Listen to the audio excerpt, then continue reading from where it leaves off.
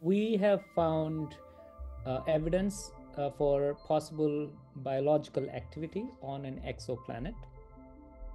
We have found signs of biosignature molecules, either DMS or DMDS or both of which are produced uniquely by life here on Earth and have been predicted to be biosignatures on planets around other stars as well.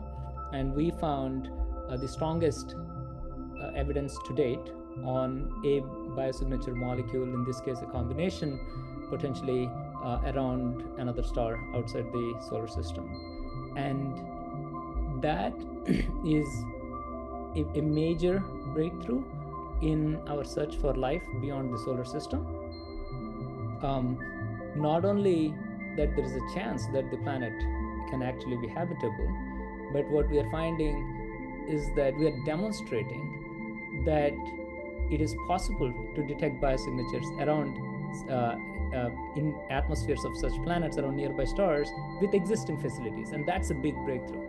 Currently, the only scenario that explains all the observations, in other words, detections of methane and carbon dioxide, non-detection of ammonia and carbon monoxide, and now possible detection of these molecules, means that based on our current understanding, the only scenario that explains all of this is one where it's a Hycean world that is teeming with life. And what is a Hycean world? It's an ocean-covered surface with a thin hydrogen-rich atmosphere. And the ocean being habitable.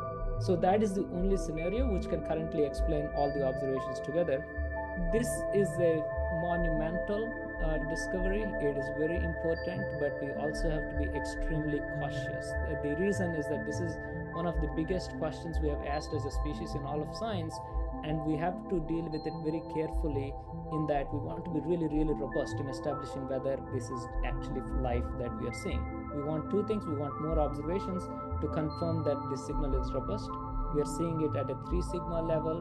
We still have 3 in 1,000 chance of it being a fluke. So we want to observe more to get it to a 5 sigma level, less than a chance in a million, a part in a million of a fluke.